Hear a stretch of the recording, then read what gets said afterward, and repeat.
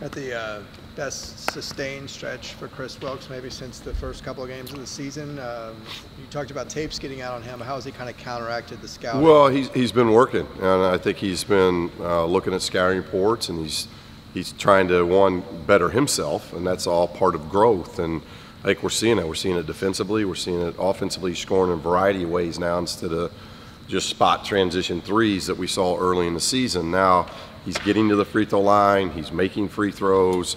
He's getting putbacks. He's running in transition to the rim. He's driving the ball well. And that's what good scorers have got to learn to do. You've got to be able to score a variety of ways, not just be one-dimensional, and I think he's learning that. Also getting better with free throws, and the whole team is, really. Yeah, it's been a good 5-game stretch. It's something that, when we started out slow, the first 9-10 games, I thought we were getting to the line, we just weren't taking advantage of it. And now we're still continuing to get to the line, but we're shooting a better percentage. And now the team free throw percentage is over 70, so it's growing. Now it's at least respectable. Now if we can get that getting closer to 75, then we've got a weapon. If we can get our team foul shooting to 75, we've got a legit weapon, because I think we are good at drawing fouls, and we put teams in some situations where they have to foul us. Now you just got to be able to make them, and we've had a 5-game stretch here. We've been doing that. You think that's been a result of more work on it, or guys just kind of getting more comfortable? Or? Yeah, well, a lot of them have been young players or guys that hadn't played, other than Gigi. They've been guys that are either young or haven't played, and I think those guys and Gigi have put the work into it, but some of it is just being overwhelmed with everything that goes on into a college basketball season, from understanding offense, understanding defense, understanding the travel that we've had. We've obviously had a lot going on, and so that puts a lot on them, and I think foul shooting has an awful lot to do with mechanics and then concentration. And we've worked on mechanics with everybody and been very pleased with that. It's been more the ability to concentrate and be tough-minded in making those foul shots. And so now I think guys are getting a little bit more comfortable, and they're starting to build some confidence. Does it feel like this team has a more kind of identifiable identity now than it did early in the season? Yeah, I think so. I think we're creeping into that. Mm-hmm. I think it's always can be a, last year it was very clear through the non-league. This team has had it's had to evolve, because we went from 11 guys to 8, and now we know we can play Ike, we can play Alec, but we went from 11 to 8 overnight, and so now it's been more evolving than it has. This is the way we're going to be right when we start in November, because of what happened.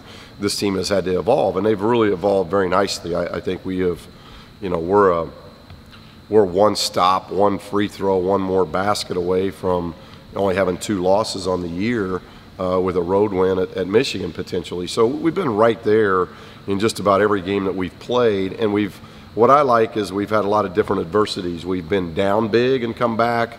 We've had big leads and had those shrink and still been able to win. Other than the one at Michigan, we've been able to hang on and do the tough-minded things, and that's pretty impressive when you've had, and that's why I've told the players, when you got 5 guys that aren't used to any of that, that's been impressive. And now we go into another challenge.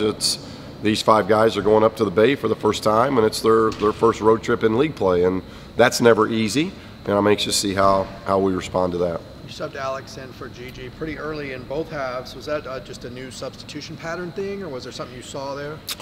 No, I think both of those guys know if they're not playing hard and tough enough to my standard, then I'll continue to sub that way. So it's not any kind of set in stone thing. It's really about what kind of effort, energy, toughness that I'm going to get is going to determine, not just with Gigi and Alex, that's really happening with our guard play as well. You found a way to get Aaron some more rest in that game. Was that a conscious Well, effort? I want to get Aaron rest the right way. I got Aaron rest in the first half because Aaron wasn't playing well. So I don't want to get him rest that way. I want to get him rest in practice. I want to get him rest on off days because we're a whole different team when he's on the court, and we know that. And that was a game that, and I mentioned that afterwards, that I didn't think Tom, and in particular Aaron, were anywhere near their A game, and yet they kept fighting. And the good lesson for our freshmen and young guys to see is that when you don't have your A game, it's not about quitting or pouting or putting your head down. Find different ways of being successful, and I thought both Tom and Aaron did that. And as leaders, that's really good for our young guys to see. You talked before the season about the athleticism of this team with guys like Jalen and Chris coming in. Have you seen defensively that athleticism kind of realize its potential? Well, we're getting better. We're growing or we're growing defensively. I saw our efficiencies down to 98, and our goals right around 94, 95. So it's been hovering around 100, 101, and we've dropped that down to 98 in the last 2 weeks. So if we can enter league play and our efficiency defensively keeps getting to the numbers we want, then that tells me we're growing. So more than the athleticism, we know we've got that. It's just learning how to play it, learning what we want to do defensively, the schemes that we have defensively, and just being really solid fundamentally with those schemes. And I think we're seeing some growth there.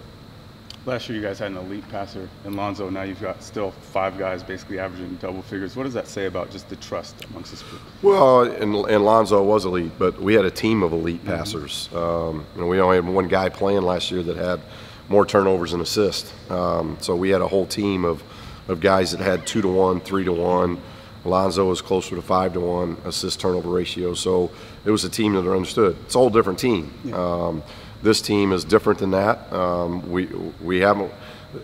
That was a team that led the country in efficiency. So I don't think it's fair to compare that.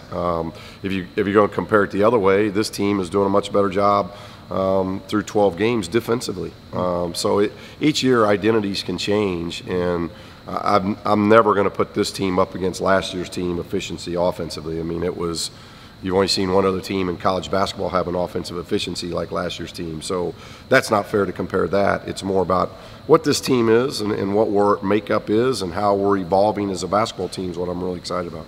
How is Aaron evolving just as a player? Well, he's a big-time player. He's an elite player. In my mind, he's not just one of the best players on the West Coast. He's one of the best players in the country. If you just look at our numbers of when he's in the game versus out of the game, and we're doing a lot of good things. At 11-3, just record-wise, we're doing a lot of good things, and his efficiency is a big key to that. And he doesn't just do it at the offensive end; he does it at the defensive end. He's a tireless worker, and there's a lot of responsibility on him. His biggest responsibility is leadership, and I think that's where he's grown the most this year. How will these Bay Area teams challenge you guys? Well, every road trip's a challenge in this league, and it's a challenge for us. Stanford's coming off a loss, so they're getting healthy. They've been beat up. They've had the injury bug all year long, and Pickens is back. So they're getting much more healthy now than what they were a month ago, and Pickens is a vital part of what they do, both offensively and defensively. So the Bay trip's never easy, and but it's an important road trip. It's our first road trip. I'm anxious to see how the young players respond. How our veterans do a good job with leading them, of understanding what a road trip is about. But we played well away from home, and hopefully we'll continue that.